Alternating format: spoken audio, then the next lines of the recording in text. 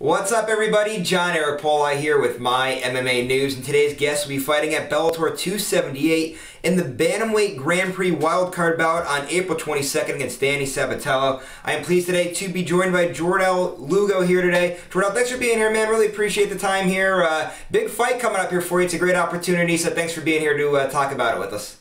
Hey, man, the pleasure's mine. Thank you for having me. Hey, no problem at all. So we'll start with this opportunity for you here, right? Winner advances to fight Leonardo Ego. It's a huge opportunity, right? Advancing the tournament here. Just talk about what this opportunity's got to be like for you to be in this Grand Prix, because Bellator does a great job with all these to be recognized as one of the best bantamweights in the world. I'm sure it's just a big thing for you. Super big deal for me. Super excited for this opportunity, man. God really blessed me because, you know, for me to be in the tournament, two people had to get injured and two people got injured, you know, and fell out of the tournament. So it gave me the opportunity to be in this wild card spot to earn my spot in the tournament. So definitely just a huge blessing for me to be given this chance because, like I said, I wasn't supposed to even be here in the first place, you know, and I just so happen to be ranked, you know, above guys who were fighting in the UFC like Brett Johns and Barzola. There's a lot of other guys that could have easily been in this position. So for me to be 8-0 in this spot is, you know, dream come true. Yeah, and this is going to be a long road for you too, right, with this tournament, because you have to obviously go through this wild card round, and then that kind of gets into just the actual bracket itself. So when you look at this, like, how do you get yourself ready, not only physically but mentally, to prepare for what could be a very long road to go from a wild card round to potentially being all the way to a championship fight there?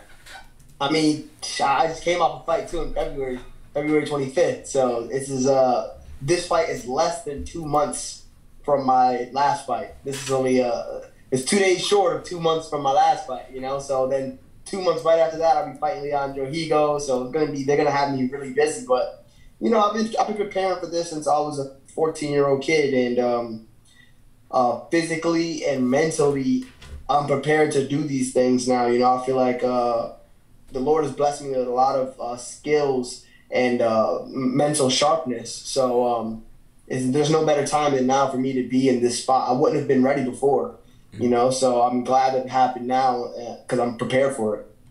And you just mentioned there too, right, about coming off a fight in February. I mean, that's just difficult in itself to fight 2 months after having a fight in February like that. What's kind of like your recovery like? I mean, because that's such a difficult thing to do. And from what I've gathered now from a few years of interviewing fighters often talk about, like, the key to staying active is not overdoing it in the gym. Like a lot of fighters say, they want to stay active, and they try pushing themselves, they end up getting injured. So for you, just talk about like the recovery end of it and kind of what some of your keys to being this active are. Yeah, you know, I was a little banged up, a little bit banged up from that fight, and like you said, it's about not overdoing it. You know, so I only sparred one time for this fight. I really didn't have much chance to spar too much, but it's about recovery. You know, it's about like. For example, I would train and not get too much time like to recover. So now this time around, I've been much more focused on getting my sleep, much more focused on making sure I have my days off and things like that. So if I'm going to be fighting multiple fights back to back, recovery is more important now than ever. You know, so I have to make sure that I master that part of my game, not just the training hard part. You know. So you mentioned there, you only sparred once during this whole entire camp. I know Max Holloway was kind of like the first guy that ever kind of brought this to the forefront of, like, you know, I've been fighting long enough where I don't have to be sparring every single day. I know what to do when I'm inside of there. Just kind of touch on that a little bit, because it's obviously a unique thing to, you know, not be sparring so much during a fight camp.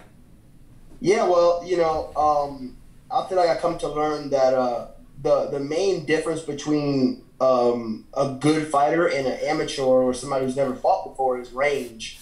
You know, how close and how far is somebody from me. And range is something that I've been able to develop a really good understanding of throughout my career. So I haven't been sparring, but because I drill so much and I do so much range work, nothing's going to change. And I'm always still working on my reflexes. I'm always working on my range and things like that. So the things that you would get from sparring, I'm getting them in drilling and things like that anyway. So it's not 100% necessary to spar, so long as you've done so much sparring in the past and you've fought and you have a lot of experience in there already. So you talked a little bit about like sparring and different drills and whatnot, but just talk about camp overall here for this fight here and kind of how it's been going as you've been preparing now for a few weeks for this fight. Yeah, very, very repetitious camp for me. You know, I put some things together specifically for Danny Sabatello because his style is very, you know, what you see is what you get. He does the same thing every time he fights, so it's not really.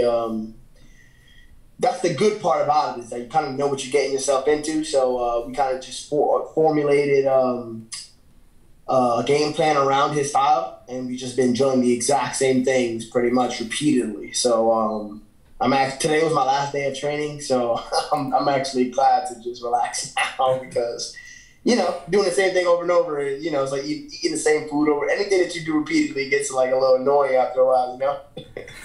I hear you there, man. And you mentioned about Danny, right, too, about how he's kind of fights pretty similar in every single one of his fights, so you're kind of just drilling this repeatedly. Now, as you've been drilling and preparing, how do you see this fight playing out? You know, on his part, he's going to go out there, he's going to shoot like he always does. In the first round, he might put some punches before his shot. He'll do a little punch, and then he'll shoot. He'll dive low and go for my legs. That's pretty much what he'll do about the whole time. Until after I get up or I stuff his takedowns, then he'll stop setting the takedowns up and he'll start just complete diving for my legs at that point, more desperation. And for me, I'll start taking advantage of that excited energy.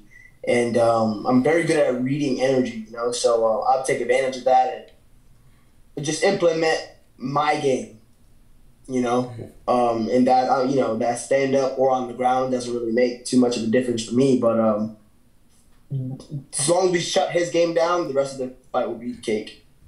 So you said something that was interesting to me. I've never heard a fighter mention this before. You said you're good at reading people's energy. Explain that a little bit, because that has to be something that's I find very difficult. Like, I mean, maybe I'm not used to reading people's poker faces. How are you able to gauge somebody's energy when you're inside the cage there? Well, you know, I believe, you know, God has blessed everybody with certain talents and different gifts, you know. So I might be good at one thing, but you're good at other things that I'm not good at, you know.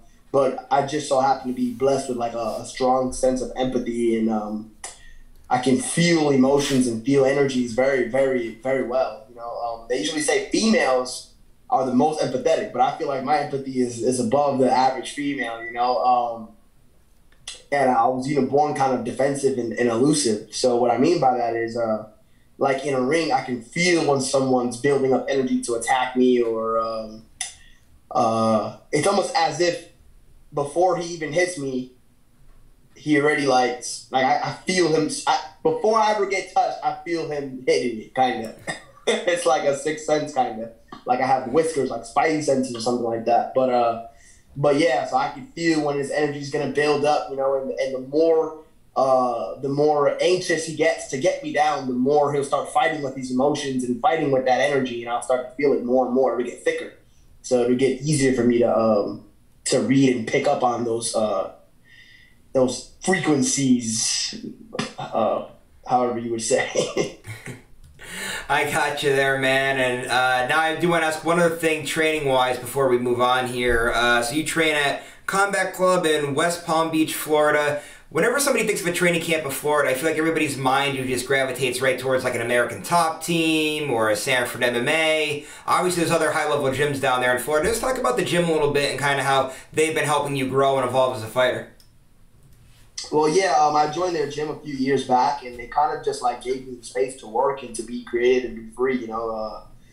And I have a friend named Brandon Carroll, and me and him are pretty much like, you know, we pretty much study and review and record and study some more, and we take notes, and me and him are like brainiacs when it comes to the sport, and we study each other, we study other fighters. We learn as much as possible on our own, and we bring it back to each other, and we kind of feed off of each other, and that's pretty much all it really is. It's just me and another guy, you know, building each other up. Yeah, I get tips from other fighters and stuff like that too here and there. And I have a coach figure to me. His name is Dave Zitnick, and I'll go to see him every few weeks, and he'll give me a lot of tips and things like that. The head coach over there, his name is Rodney Brewer. He'll give me tips here and there, you know, but it's really for the majority just me and my friend Brandon Carroll. We kind of just brainstorm and come up with I mean, man, we practice pretty much everything because we believe in being humble fighters. And what I mean by that is not being so arrogant to the point where you think, hey, because I have for example, if I'm very strong, very heavy-handed, I just rely on my strength to knock everybody out. Me and him believe in, even though you might be gifted at one thing, you still need to work on everything else and try your best to master all areas of fighting because you never know who you're going to get in there with. Yeah, you might get in there with somebody that you could just knock them out.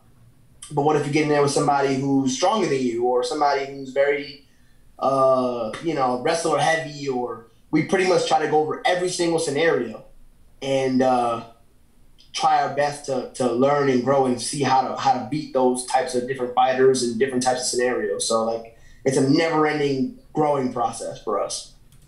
I understand. That makes sense. It's been obviously working out greatly for you here over the years here. And two more things now that I have for you before we wrap things up. So first one, fights are in Hawaii, right? Great destination spot there. I know we spoke a little bit before we started recording and came on air here to do this interview. You are a big fan of tropical areas. I know you're looking forward to going to Hawaii. Obviously, it's a business trip first. You got to take care of business. But do you plan on staying a little bit and making a little vacation out of it?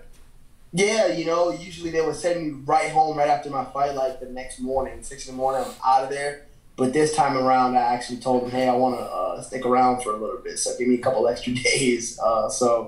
I'm going home Sunday night.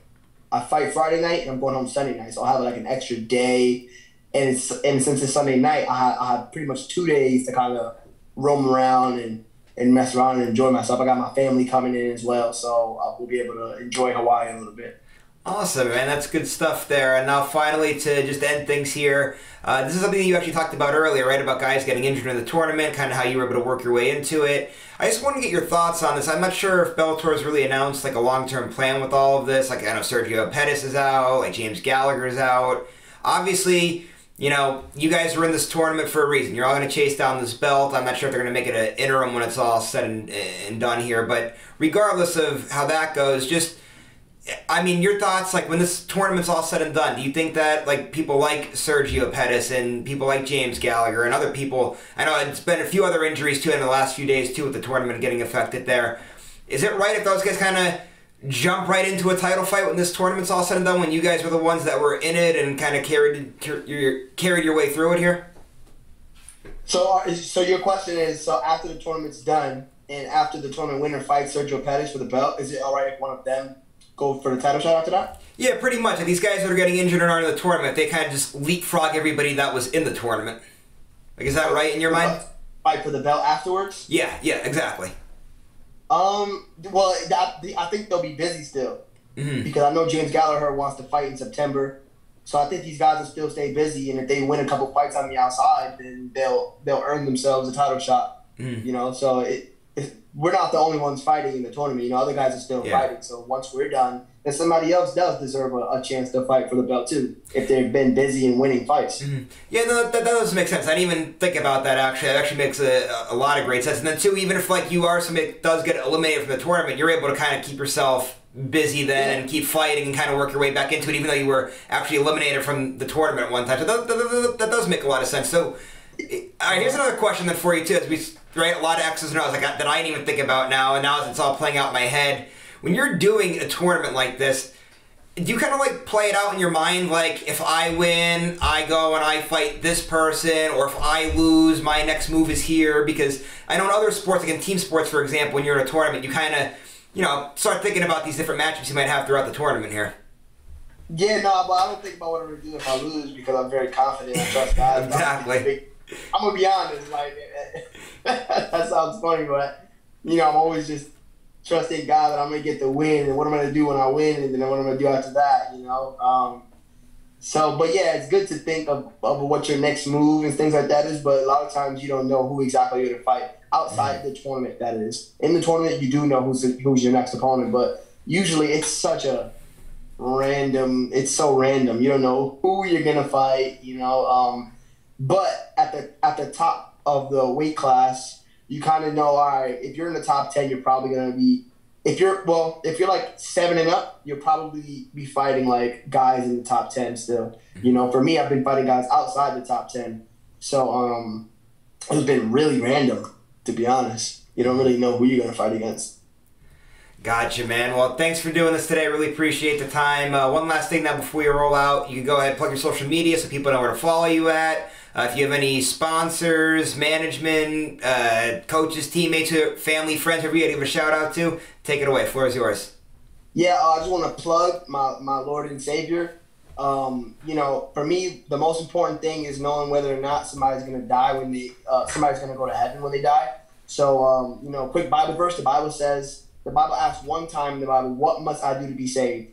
And they said, believe on the Lord Jesus Christ and thou shalt be saved. So according to the Bible, all a person has to do to go to heaven is to believe on the Lord Jesus Christ. He doesn't have to go to church. He doesn't have to be a good person or change his whole lifestyle. All you have to do is trust on Jesus because he died for our sins. He was buried and he rose again the third day. So, get saved today, guys, because you never know when your time is going to be up. And you can follow me on Instagram at @Lugo and on Twitter at @Lugo. Thank you, guys.